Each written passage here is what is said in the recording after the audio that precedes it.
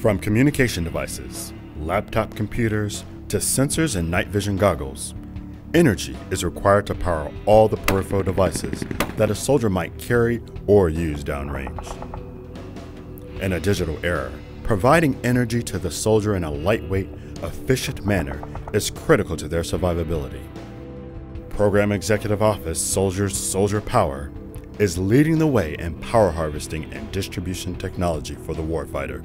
The Office of Soldier Power is responsible for developing and equipping the field and soldiers with those solutions for those soldiers that are operating in very disadvantaged environments, very austere environments. They do not have access to wall outlets or to generators.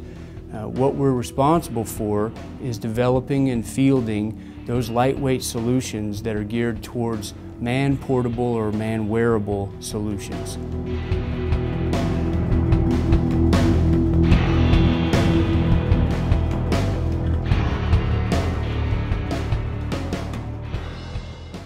The Office of Soldier Power has several sets of equipment to provide energy to the warfighter. The Soldier Worn Integrated Power Equipment System, SWIPES. The Conformal Battery. The Squad Power Manager. The Modular Universal Battery Charger.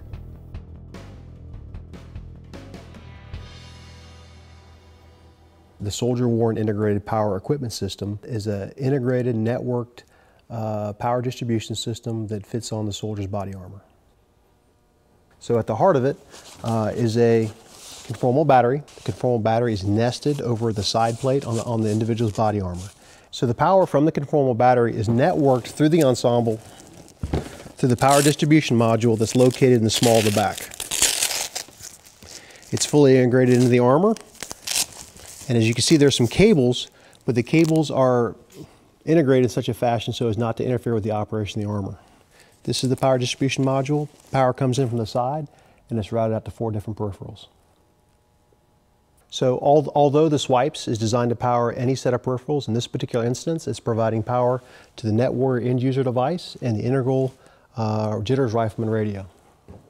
In this current configuration, it will provide 24 hours of operation. And this is the Squad Power Manager. It's carried at the squad level and allows them to generate and create electricity as they move about the battle space in the Tier 1 environment specifically. For example, if they were to come across a battery on the battlefield or a generator in a village, they could attach these leads and withdraw power from that generator to recharge and run their radio systems. They could also come across a 2590 being carried by another organization. They could then harness the electricity from that battery and could charge their other systems. If they were to come across a coalition vehicle using this NATO slave adapter, they could draw the energy from that vehicle to recharge their batteries. All these systems here would allow them to become logistic agnostic and go without batteries and rechargeable batteries on the battlefield only. And last but not least, the 60-watt solar blanket, which would allow the squad to generate electricity from the sun, thus forever going without the need for logistic resupply on the battlefield. And what we have here is the Modular Universal Battery Charger.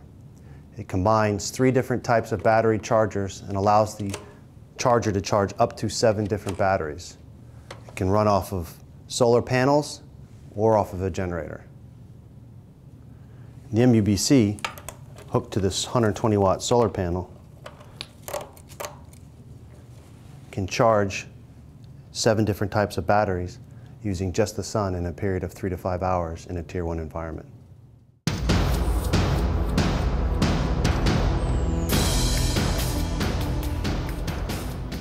What you've seen here today are just a few examples of technologies to provide power to the warfighter.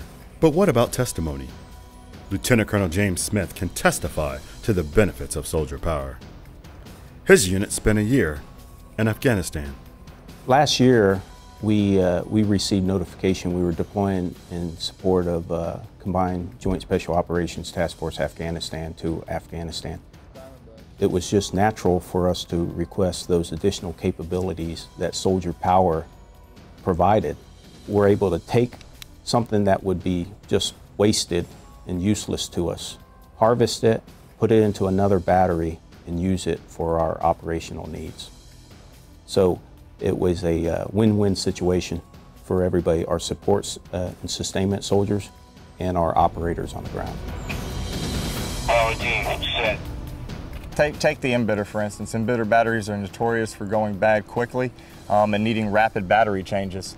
The fact that we've got a trickle charger in the system that allows the emitter battery to stay fully charged at all times, so we don't have to stop our mission in order to switch a battery so that the radio doesn't lose its fill, and now we've lost comms with the rest of the platoon or the company.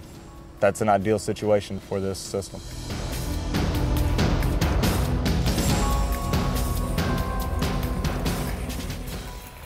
I would take 3 to 6 pounds of batteries to replace 12 to 15 pounds of batteries for a long period of time. Carry like more bullets, more water, more food, less batteries. Definitely carry more ammo and or different mission essential equipment dependent upon mission and where you're at.